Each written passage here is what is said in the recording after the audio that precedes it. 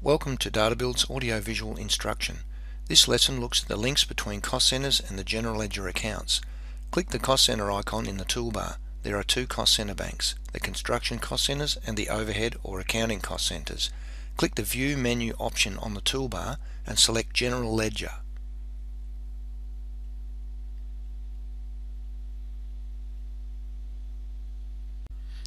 You can now see the general ledger links. These links are a critical part of setting up your system. When you enter financial information, a cost center and a general ledger account need to be allocated for each transaction. If you link the cost centers and the general ledger, it will save you a lot of time and possible errors in the future.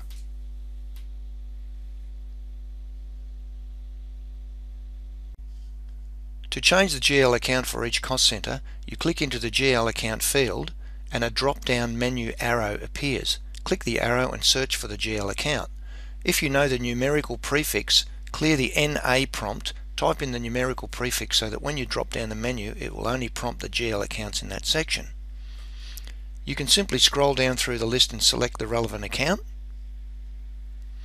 If you know the GL number, type in the number and hit the enter key and the details will appear.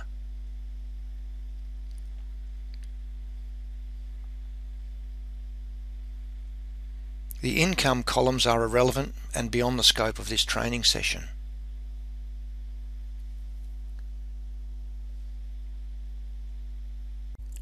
Let's focus on the overhead cost centers. The colour of the two motor vehicle expense cost centers have been changed for this training exercise so they stand out. If we open the GL chart of accounts, you can see why we link these accounts. Click the plus symbol next to the expenses, and then the plus symbol next to the operating expenses level, then the motor vehicle expenses level. You can see the motor vehicle petrol, which corresponds to the cost centers on the left in the cost center screen.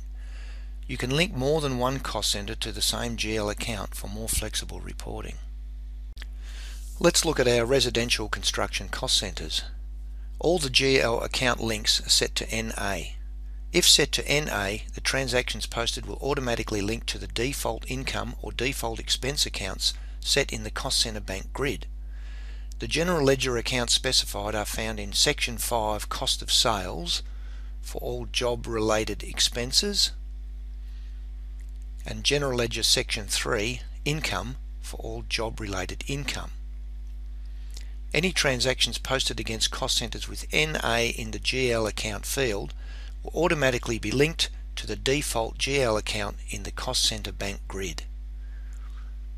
The cost center links to the general ledger account is important. That's it for this lesson. Thanks for watching.